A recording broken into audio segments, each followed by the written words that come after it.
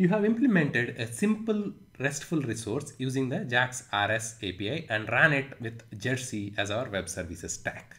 In this lecture, we will use the JAX RS client API and will consume that RESTful web service by using JAX RS on the client side or by using Jersey on the client side as well. To do that, grab this URL from here so that we can use it in our Java client. Go to Eclipse. Go to Java resources in the project. We can create a new package. Let's call it com.bharath.trainings.jersey.client. You can call it whatever package name you want. In here, let's create a new client class, simple Java class.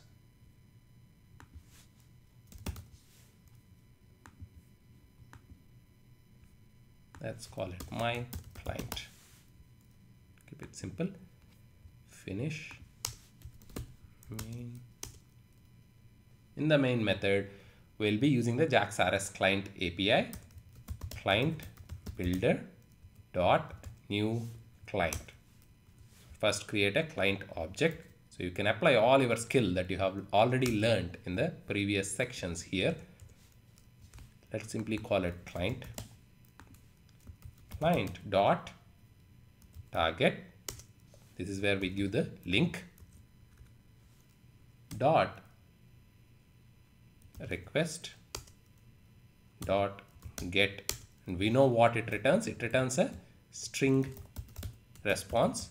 So we are going to provide it as string. Can directly assign it to a string variable result. Then display the result on the console.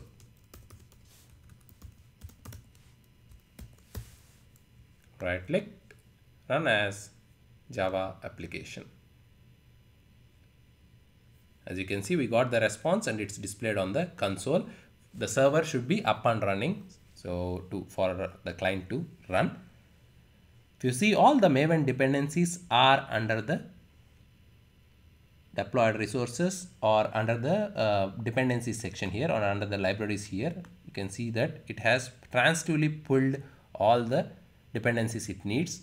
Right now, when you run this client, it internally uses the Jersey client jar, which is here. All the classes here will be used because all we are using here are really the JAX RS interfaces. It will dynamically, when you say this new client, will dynamically use the classes from within here by using the service provider mechanism.